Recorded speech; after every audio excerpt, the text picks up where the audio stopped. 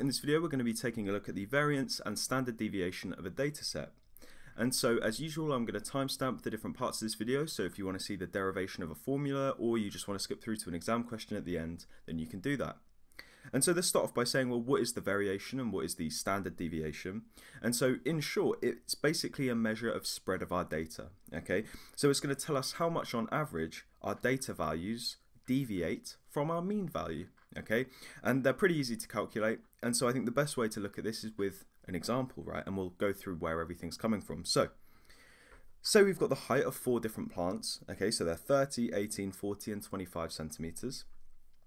And of these, we have a mean value, which is this X bar here, this 28.25 centimeters.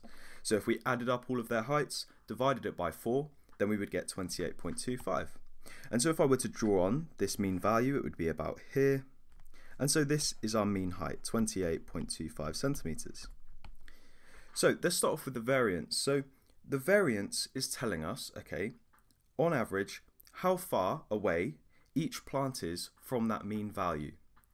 Now, if we were to calculate that just as is, so if I was to say, okay, let's look at the first one, the 30 centimeter plant first.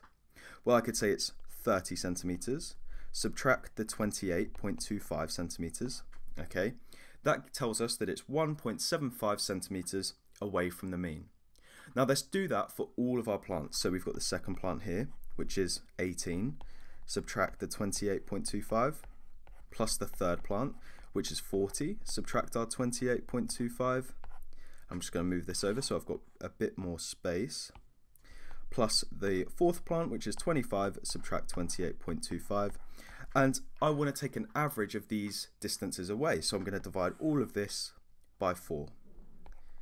Well, if I were to calculate this, this is going to give me 0, okay? Because kind of what I'm doing is I'm doing 4 times, I'm taking the mean value and then subtracting 4 times the mean divided by 4. And so we're going to get 0, okay? And you could write that out algebraically if you wanted.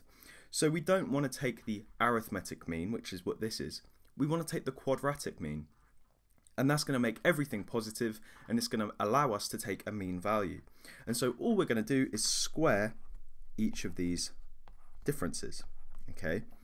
And this value here will give us our variance, okay? So pretty easy to calculate. And if we work that out, we get a variance of, and I'll work it out now, and we get to 1 decimal place, 64.1. Okay, and that's our variance. And for A-level maths, you could write that as S squared, okay, and that represents our variance, or we could just put the variance like that, okay. So we've calculated our variance. So what is our standard deviation? Well, if we take the square root of the variance, so I take the square root of my variance, okay, or I just write S, well, that's equal to my standard deviation. So I could put 64.1, take the square root of that, and I get, say, 8, and that would be my standard deviation. Okay, so now let's take a look at some formulas we can use to help us calculate these values. And again, we'll start with the variance. Okay, so we're looking at our S squared, or variance, first. Well, let's think about what we did. We took the sum, okay, of each data value, subtract the mean, and we squared it all, okay? And then we divided it by how many data values we had, okay? And so if we were to write that out, we could say it's the sum, and this is what you'll be given as well. So the sum of each data value, so being x, subtract the mean value, and that was all squared, and then that was all divided by how many data values we had, so n, okay? And this here, which I've just written down, I could put it in like a red bubble, this here is our formula for our variance, okay? And you may see this top part here, so this sort of sum of x minus x bar all squared, written as S of x, like that. So that's the formula for the variance. How can we get our standard deviation? Well, we're just going to take the square root of that, okay? And so our standard deviation, S, is equal to the square root of the sum of x minus x bar all squared, all divided by n. Okay, so pretty easy. Or if you wanted to, you could write it as the square root of S of xx over n. Okay, it's the same thing. Now you may see an alternative formula, okay, and I'll show you how we can calculate that quickly. So let's firstly look at our S of xx, or sxx, this value here. Okay, that's equal to our sum of x minus x bar all squared. Let's now expand that, okay? And if we expand it, we're going to get the sum of x squared minus 2 multiplied by x bar plus x bar squared, okay? Now we can separate our sums, or our big sigma sums, under addition, right, and subtraction. So if we do that, we're going to get the sum of x squareds, okay? Subtract the sum of 2 multiplied by x multiplied by the mean x bar plus the sum of x bar all squared, okay? Now from here, okay, if we've got a constant value, so for example our 2 in this case, or the mean, we can pull them out to the front of the sum, because it doesn't matter if I write, for example, if I write, say we're doing the sum from n equals 1 to 3, okay, of 2xn. Well, that would be equal to 2 times x1 plus 2 times x2 plus 2 times x3. And I could factorize out that 2 and get x1 plus x2 plus x3. And so really it doesn't matter if I take the sum of from n equaling 1 to 3 of xn and multiply it by 3, so, or 2 in this case, sorry. So I can pull that multiple, if it's a constant, out to the front of my sum. And I'm going to use that now. So let's pull out, okay, that 2 and the x bar to the front of my sum. And I can also do it with this x bar squared. Okay, and so if I do that, let me get rid of this highlights. So if I do that, we're going to get that this is equal to the sum of x squared minus 2 multiplied by the mean multiplied by the sum of x plus x bar squared, our mean squared, multiplied by the sum of 1. So we're summing from, say, I don't know, n equals, or we'll use a different value, we'll use I equals 1 to n of 1. Well, what is that? Okay, so if you're not familiar with this notation, what is that going to equal? And I'm referring to this specific part here. Well, that's the same as 1 plus 1 plus 1, 1, 1, 1, 1 plus 1 n times, okay?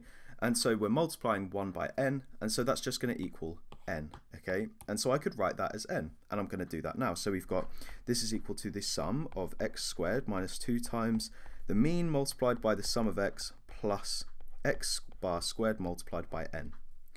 Now the only thing we have left to do is sort out this sum of x. And what is the formula for our mean? Well, we sum all of our x values, divide it by the number we have, and that equals the mean. So rearranging this, we get the sum of x is equal to n multiplied by our mean value. And so I'm now going to substitute this in for this sum of x. And if I do that, we get the following, and I'll have to kind of make it unneat and write it over here, but we get that s of xx is equal to the sum of x squared minus 2 times x bar multiplied by n multiplied by x, and then that's plus x bar squared multiplied by n. And simplifying this, we get the sum of x squared, subtract 2 multiplied by n x bar squared plus x bar times n, and simplifying, we get this is equal to the sum of x squared minus n times x bar squared, okay?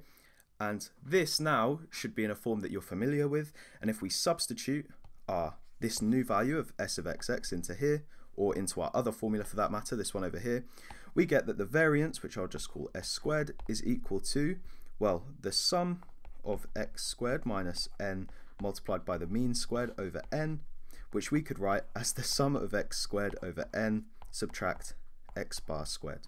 Okay, so if you're interested, that's where that formula comes from. Okay, so now let's take a look at an example where we need to calculate the standard deviation of the following numbers. And we have a data set here consisting of 6 different values. And the first thing I'm going to do is calculate my mean. Okay, so I'm going to sum up all of these x values. And so we're going to do 40 plus 42 plus 46 plus 50 plus 52 plus 56. That gives me 286. And then we're going to divide it by the number of values in our data set. Well, n is equal to 6. And then from here, to calculate the mean, we're going to do 286 divided by 6, and we get 47.6 recurring. So I'll just say 47.6 to 1 decimal place. So now we've got the mean, what else do we need for our variance formula? And we'll look at this one, which is up here. Okay, and in fact, I'll bring it down so we have it to refer to. So this will give us our variance, so s squared is equal to this.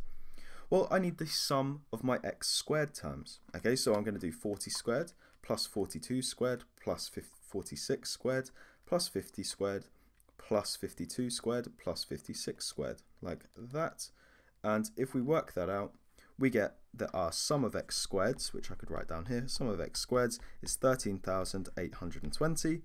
And so we're going to get 13,820 divided by 6, subtract our mean, which is 47.7 all squared.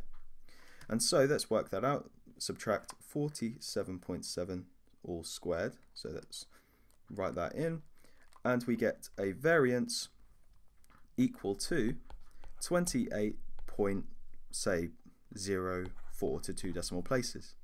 But we wanted the standard deviation, which is the square root of this, so I'm going to take the square root of 28.04, and if I work that out, we get a standard deviation S of, say, 5.3 to 1 decimal place. And that would be our answer.